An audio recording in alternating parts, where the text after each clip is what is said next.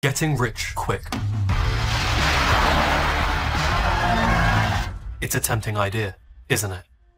Here's my story. I'm on holiday with some good friends. I've got a little bit of money saved up and I lose the majority of it on that holiday. Reckless spending, breaking a phone, it's a whole other story, but I'm home with pennies in my bank account. And around this time, I was losing my passion for acting, something I'd been doing since I was a kid. And when you aspire to be an actor, you kind of just assume that you're going to be broke until you make it. But now I actually needed money. I didn't have that mental safety net anymore. So I go on the internet and I start searching for things like how to make money online. I begin encountering these gurus, you know, the Tai Lopez's, the Grant Cardones, people who at any other point in time I would have considered sleazy at best. But I fell into this rabbit hole of desperation. These concepts like passive income or being your own boss were presented to me on a silver spoon and I ate it all up. I began to hate the idea of a 9-to-5. It was like admitting failure in life. These gurus sold me on a dream of getting rich quick, dangling it in front of me like a carrot on a stick, except it was an online course teaching me how to do it. I didn't know it then, but I was diving into the realm of get rich quick schemes. Catch somebody at the right time under the right context. No matter how educated, smart or self-aware you are, you can fall for a get rich quick scheme.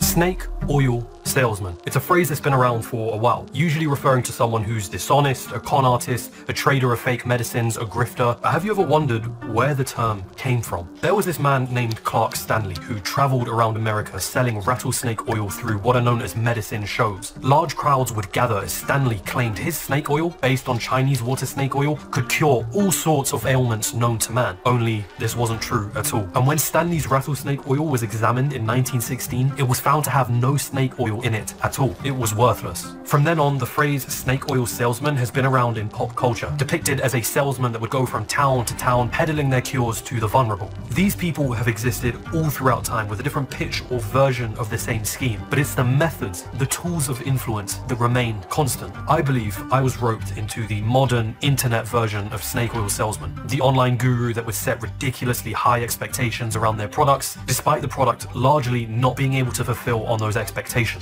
The scam isn't an online course, but the salesman's marketing around it. And here I am again, wondering why I, or anyone for that matter, falls for something like this. So I decided to take a look at some of the snake oil salesmen of the not so distant past, and I came across infomercials, the 80s answer to medicine shows. The dream of financial success. Thanks to Gary Cochran, I've made over $4,000. Checks, money orders, and major credit cards are accepted.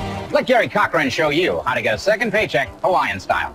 These are infomercials, and they became huge in the 1980s and 90s. They're essentially program-length commercials that can last anywhere from 28 minutes to 60 minutes in length, usually airing outside of primetime hours. We're talking 1 a.m. to 6 a.m. A lot of infomercials promoted legitimate products, sometimes with a celebrity backing it, but they also attracted a ton of questionable products, individuals, and marketing tactics. Throughout the program, watchers would be presented with a toll-free number to call to place their order for the advertised product. For a snake oil salesman, this was the new medicine show. Motivational and personal development products ran rampant, and along with it came get-rich-quick infomercials. This man was called Don Lapre, a self-proclaimed king of infomercials. I found tiny classified ads, and I placed those ads in around 1,000 other newspapers around the country. That's how I generated over $50,000 a week. And guess what? He promised that you could too. I don't care who you are, I don't care where you live, I don't care how much money you have. Anyone with a lick of sense can do this. I got a system. This system. Just how easy it is. Easily. Just too easy to be real. And here's where we notice the patterns begin to emerge. Lapre promises 4 essential things: that you can get rich, that it can happen quickly, and that anyone can do it. And he has a system that can help you. Don Lapre was selling 3 programs, each supposedly teaching people how to run tiny classified ads in newspapers and make a profit from it. But the truth is this: most people buying these programs wouldn't have been able to generate the sort of money that Lapre was promising, because making a profit from classified ads was not as easy as Lapre was making them out to be. And consider the obvious here: Lapre was making money from selling the programs on the infomercials, not through tiny classified ads. But remember the patterns, because get-rich-quick schemes promise the same things over and over again. A step-by-step system. And then I finally developed a system. Pretty easy to do if you just follow my system step by step. It's not that you can't make money through real estate or classified ads. It's that the way in which these programs are marketed are completely polar opposite to the realities of what they're trying to sell. Snake oil had its benefits, but it was by no means a miracle cure. When I look back at the internet gurus that I knew of, I see the exact same patterns emerging. The promise of a business model like dropshipping, but packaged and marketed in such a way that'll leave someone thinking that it's an easy gig. How would you like to make an extra $1,000 a month for doing absolutely nothing, even for the most average of people?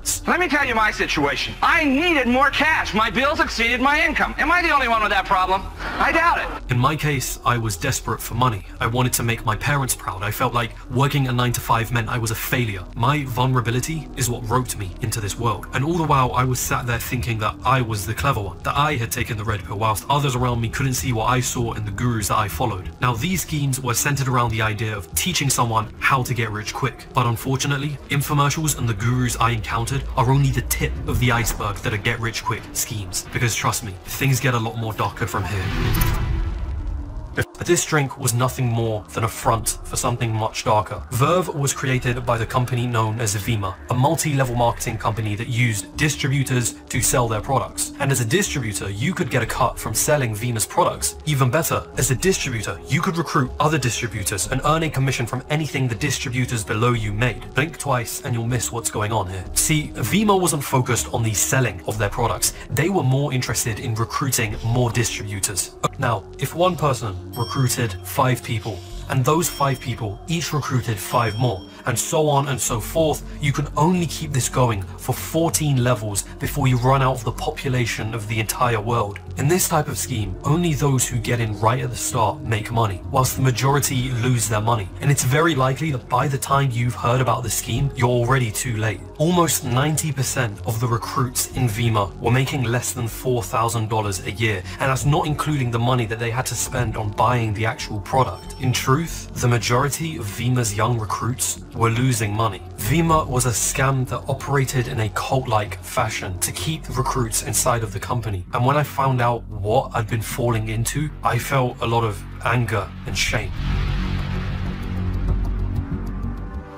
Here's how it goes. To keep you inside of the scheme, 2 critical elements will be at play. The first is blaming yourself, to make you feel as though this must be your fault, despite the scheme's exaggerated promises. No matter how hard you work, as they tell you, they're like, you're doing something wrong. There's something you're not doing right. So it fucks with your head, because you start to lose your self-confidence. And you're sitting there like, what could I possibly be doing wrong? Vima would often promote the pseudo-scientific belief of the law of attraction, one that made them think that if they weren't successful, they only had themselves to blame, ignoring the fact that they are in a scheme that is designed to fail. The second, although not always present, is that the scheme will create a community around it. Everybody say, yes, coach. Yes, coach. Do it again.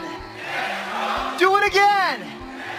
Specifically, a community that is told to not listen to outside criticism, to distance themselves from those who are not inside of the scheme as well. We all belong in various communities, there's nothing wrong with that. But when that community specifically aims to cut you off from any outside opinions or criticisms, then it's a massive red flag. One aspect that makes cults so effective in their brainwashing is doing exactly that. They have an ability to control the information that the members are receiving, and all the information had to come from them. Outside opinion would be immediately discredited as haters or dream stealers. But let's pause for a second, because there's a slight problem with this deconstruction. And the problem is that many of these elements exist in legitimate products, businesses, brands, and influencers. Sometimes it's very easy to spot a get-rich-quick scam. Get-rich-quick infomercials are almost too easy to notice once you understand the rhetoric and the promises that these schemes typically make. But other times it's harder to distinguish. Not every person selling a course is promoting a get-rich-quick scheme. My system for distinguishing the good from the bad is by first looking at the expectations that are presented in the packaging. Do these expectations seem realistic? Who is the person and company behind it? Does a Google search of that individual or company result in incriminating information, poor reviews, or red flags? If you're being promised a product or service that claims to make it easy, that's the biggest red flag you need. Going through all of these schemes, understanding how this stuff has been around for centuries, realize how everyone from every generation has fallen for it. It makes you realize our brains are filled with many biases, things that at any point can trip you up if you're not careful. Seeing the patterns in get-rich-quick schemes was a first step in stopping myself from going any further. But there was one last thing for me to do. I had to stop buying the dream and start doing something. Anything that didn't involve me sitting around fantasizing about passive income or a laptop lifestyle or the idea of wealth, and especially the idea that I could get rich easily, because doing that ultimately made me susceptible to being influenced in the way that I was. Remember, only you are in charge of your happiness.